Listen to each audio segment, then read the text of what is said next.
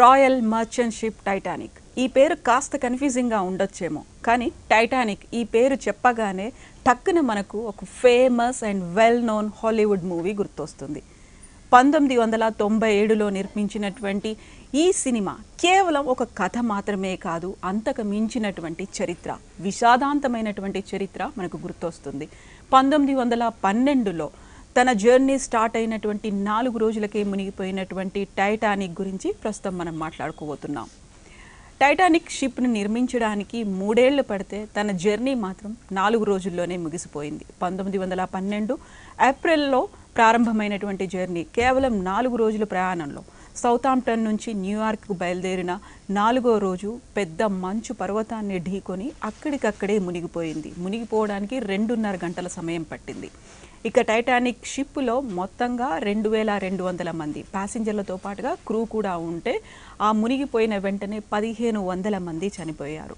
ఇది 1912లో జరిగింది. టైటానిక్ బరువు మొత్తం 46,328 టన్నులు ఉంది. అయితే ఈ బరువుతో పాటుగా కావలసిన లైఫ్ బోట్స్ ఇవన్నీ లేకపోవడంతో మంచు పర్వతాన్ని ఢీకొండిన వెంటనే టైటానిక్ మొత్తం సముద్రంలో మునిగిపోయింది. దాన్ని కెనడాకి 387 మైల్స్ దూరంలో గుర్తించారు. దాదాపుగా 4000 మీటర్ల లోతున సముద్రంలో ఇది మునిగిపోయినటువంటి పరిస్థితి. అట్లాంటిక్ మహాసముద్రంలో కూలిపోయింది. 1912లో టైటానిక్ ఓడ మునిగిపోతే 1985లో అంటే 70 ఏళ్ల తర్వాత దాన్ని గుర్తించారు. అప్పటికే అతి శిథిలావస్థకు చేరుకుంటున్నటువంటి పరిస్థితి కనిపించింది.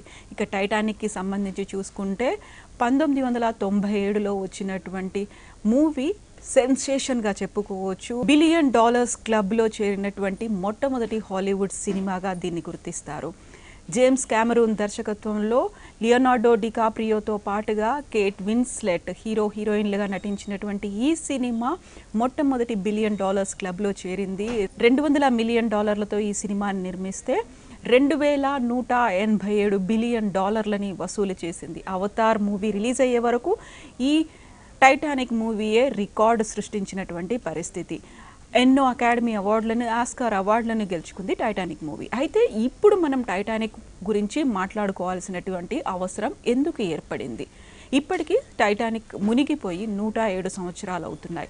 అయితే 1985 తర్వాత అడపాదడపా డైవర్లు వెళ్ళి టైటానిక్ ప్రస్తుతం ఎలా ఉంది అనేది, దాంతోపాటుగా టైటానిక్ లోపల ఉన్నటువంటి అవశేషాలని, మిగతా విషయాల్ని తెలుసుకుంటూ కొన్ని ప్రయత్నాలు చేశారు. అయితే దాదాపుగా 14 ఏళ్ల విరామం తర్వాత ఈ మధ్యన నేషనల్ ఓషియానిక్ అండ్ అట్మాస్ఫియరిక్ అడ్మినిస్ట్రేషన్కి చెందినటువంటి డైవర్స్ టైటానిక్ మునిగిపోయినటువంటి ప్రదేశానికి చేరుకున్నారు. అయితే విభ్రాంతికరంగా ఆశ్చర్యకరమైనటువంటి కొన్ని విషయాల్ని ఆ డైవర్స్ కనుగొన్నారు.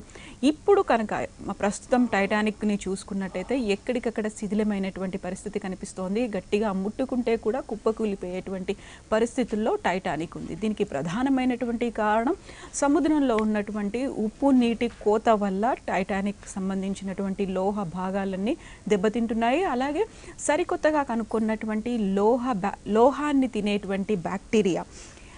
తినేటువంటి బ్యాక్టీరియాని స్టెలక్టైట్స్ అంటారు. ఈ స్టెలక్టైట్స్ కంప్లీట్గా టైటానిక్ భాగాన్ని తినేస్తున్నటువంటి, టైటానిక్ ఓడని తినేస్తున్నటువంటి పరిస్థితి కనిపిస్తోంది. స్టార్ బోర్డ్ ఏదైతే ఢీకున్నటువంటి ప్రాంతం ఉందో ఆ ఢీకున్న ప్రాంతం దగ్గర నుంచి కంప్లీట్గా డైవర్స్ దీన్ని అబ్జర్వ్ చేసినప్పుడు ఇక కేవలం మరో 30 ఏళ్ల పాటు మాత్రమే టైటానిక్ ఉంటుంది అనేది ఒక దిగ్భ్రాంతికరమైనటువంటి వార్త మనకి కనిపిస్తోంది. ఒక పెద్ద మంచు పర్వతం టైటానిక్ని ముంచేస్తే ఈ స్టెలక్టైట్స్ అనేటువంటి లోహాన్ని తినేసే బ్యాక్టీరియాలు కంప్లీట్గా టైటానిక్ అంతు చూస్తున్నటువంటి పరిస్థితి ఏర్పడింది. సో 30 ఏళ్ల తర్వాత టైటానిక్ అనేది ఉండకపోవచ్చని ఇప్పుడున్నటువంటి ఓషియానిక్ సైంటిస్టులు చెప్తున్నటువంటి వివరాలని బట్టి తెలుస్తోంది. ఇప్పటికే టైటానిక్కి సంబంధించి ప్రపంచవ్యాప్తంగా దాని తయారీతో పాటుగా మునిగిపోవడం, అలాగే దానికి సంబంధించినటువంటి ఒక చరిత్ర, విషాదకరమైనటువంటి వార్తకి సంబంధించి ఎన్నెన్నో సినిమాలు వచ్చాయి, కథలు వచ్చాయి. అలాగే ఫేమస్ ప్లేస్ కూడా వచ్చినటువంటి టైటానిక్కి సంబంధించి మరో 30 30 ఏళ్ల తర్వాత ఇది కనిపించకుండా పోతుంది అనేది ఒక దిగ్భ్రాంతికరమైనటువంటి వార్త.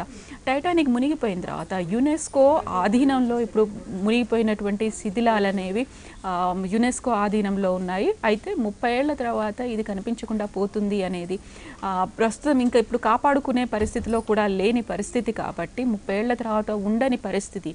ఈ నేపథ్యంలోనే చరిత్రకారులతో పాటుగా ఎవరైతే సముద్రానికి సంబంధించినటువంటి జంతు ప్రేమికులు అలాగే సముద్రానికి సంబంధించి అధ్యయనం చేస్తున్నటువంటి వాళ్ళంతా ఒక రకంగా ఒక పానిక్ క్రియేట్ అవుతున్నటువంటి పరిస్థితి. Famous and well known Titanic ఇక మనకు ఫ్యూచర్లో ఉండదు అనే వార్త అందరినీ కదిలిస్తోంది.